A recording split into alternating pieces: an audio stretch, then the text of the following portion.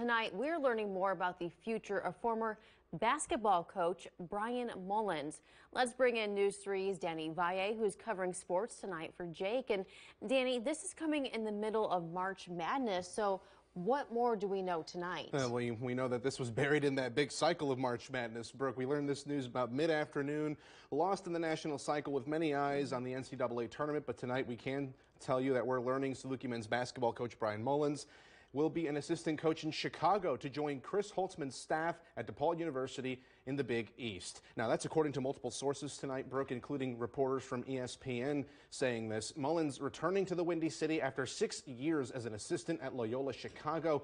You may remember Mullins helped the Ramblers reach the Final Four in 2018. The next year, 2019, Mullins was hired to replace coach Barry Hinson.